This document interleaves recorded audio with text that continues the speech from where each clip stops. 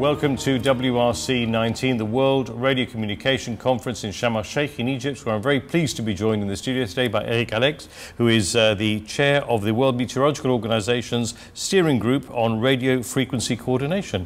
Eric, welcome to the studio.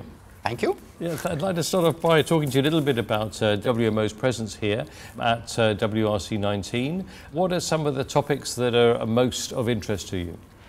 Many topics. We are very interesting, many topics. The main one, I can say, it's agenda item 113, which related to IMD, 5G technology in the system, to try to find new allocation for this mobile system. First one. The second one is more of a satellite issue, and to try to define certain limit in order to ensure the long-term usage of satellite, meteorological satellite system. So what's the connection between 5G and meteorology? Directly, we can't see. However, the future band proposed to be 5G technology are very near our band we use for passive observation per satellite. And the main issue is there. This technology use band, as I said, adjacent to this meteorological observation satellite, and what we call the out of band of this emission can fail in our band, passive band, and create some problem.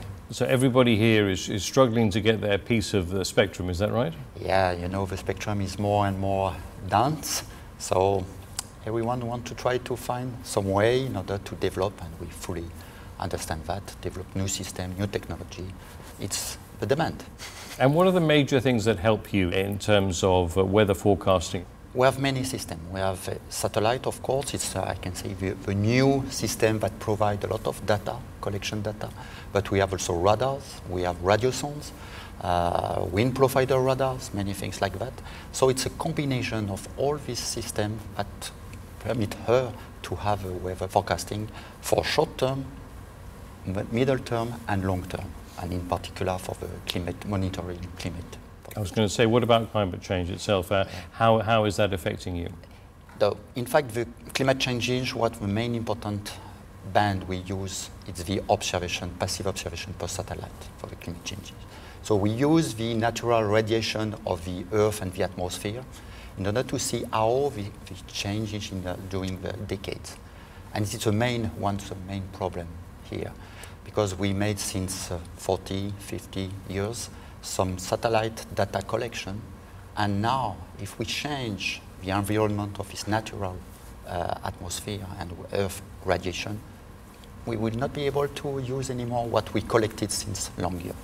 So it's why it's important for us, for the climate. And in terms of this conference itself, this is not the first time that you've attended this conference. I think you've been here about, is this your 6th conference, is that right? Yeah, more than 20 years. Okay.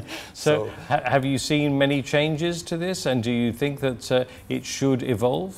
Yeah, in fact, the pressure since, I can say some years, 10 years, the pressure on the spectrum usage are more and more. So it's why we are faced to protect more and more our spectrum.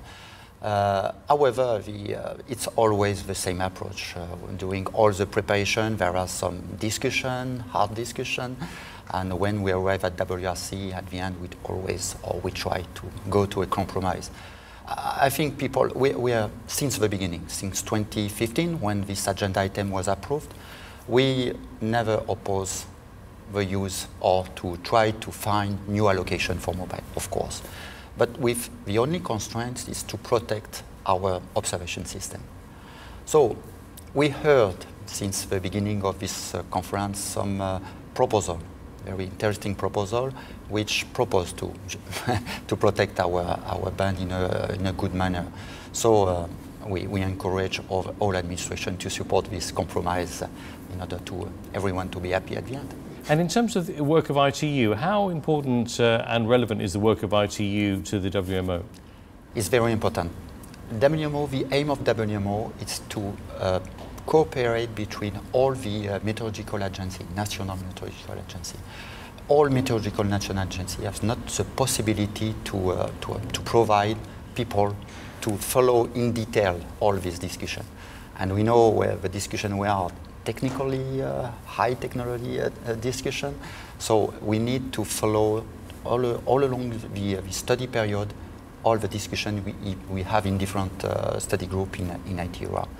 And for that, WMO organize, and it's the aim of the group I'm sharing, organize this every year or 2 times per year meeting with all these national agencies in order to try to find a way and to have common position in order for each of these agencies to go to their administration and explain what is the issue and propose a solution, of course.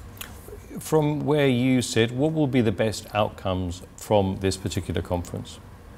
I think the best one will be to find a real compromise that protects our interest, in particular regarding the 5G, because as I said, we made a lot of investment with satellites since decades. It will continue because, you know, a satellite is not only for 6 months or 1 year, it's 20, 30 years times. So it's very important investment.